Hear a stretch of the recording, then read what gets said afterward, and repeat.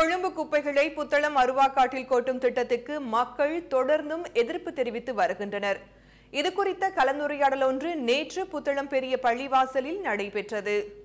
கடந்த காலங்களிலே புத்தளம் எல்லையோடு எங்களுடைய போராட்டங்களை நாங்கள் முன்னெடுத்திருந்தோம். ஆனால் தற்பொழுது இந்த அரசாங்கத்திற்கும் எங்களுடைய போராட்டத்தை நாங்கள் இதற்கு பிறகு புத்தளத்திலிருந்து கொழும்பை நோக்கி நாங்கள் நகர்த்தியிருக்கின்றோம்.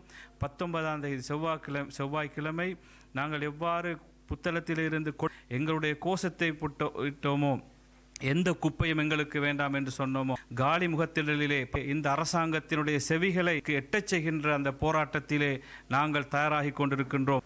இதேவேளை அருவாக்காட்டில் குப்பைகளை கொட்டுவதற்கு எதிர்ப்பு தெரிவித்து புத்தளம் வெட்டுக்குளம் சந்தையில் இன்று பொதுக்கூட்டம் ஒன்று 7 மாசமா போராட்டம் நடத்தி அரசாங்கத்திட்டால் எந்த பொறுப்பான பதில்களும் கிடைக்கல. அதனால நாங்கள் இப்படி கொழும்புல இப்படி ஒரு வேலையை செஞ்சு இதை நிப்பாட்டுறதுக்குரிய வேலையை செய்வோம் என்று நாங்கள் சம்பிக்க ரணவக்கவுக்கு எங்களோட ஆழ்ந்த கவலையை தெரிவித்து கொள்றோம். அவருடைய இந்த ஊத்தைக்கான இந்த ப்ராஜெக்டுக்குரிய டீல் சைனா அரசாங்கத்தோட சைனா காரர்களோடு அடிச்சிருக்கிற டீலுக்கு ஒரு முற்றுப்புள்ளி வைக்கக்கூடிய நாளா 19ஆம் தேதி ஆக்குவோம்.